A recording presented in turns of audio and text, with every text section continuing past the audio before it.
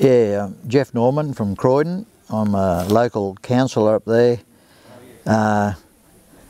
Didn't ride the bike to Cairns, built a trailer 3 weeks ago in a big hurry and put the bike on that and took it down to Cairns where it'll go after I ride home and stay for another few days. And I was told about this ride by a nice young lady, and so I registered straight away. And because with a motorbike, which I haven't had for the last 45 years, it was great to be able to join in with a group of people, and that was one of the main reasons I done it. And no good having a motorbike and sitting at home with it. So let's have some fun. And yeah, couldn't think of a better weekend to do this. It was fantastic.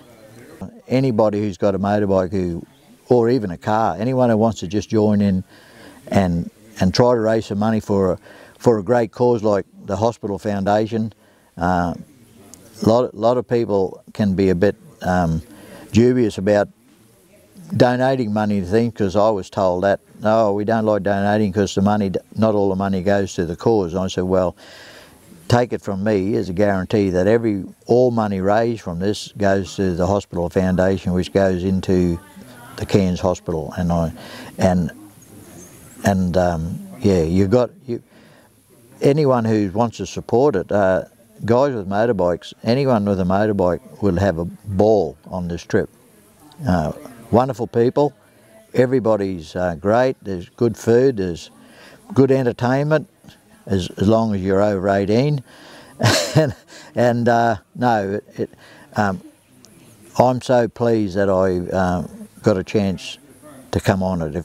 If I hadn't heard about it and then heard about it later than I would have been pretty upset that I didn't get to go. So now it's something that I'll be keeping an eye out on. This is really a worthy cause, and unless something drastically happens to me, I'll be joining in with the crew again next year. It's 700 kilometres nearly each way. To ride the bike down to there, to ride the bike up back and forwards, I don't think I'll be able to walk for a month.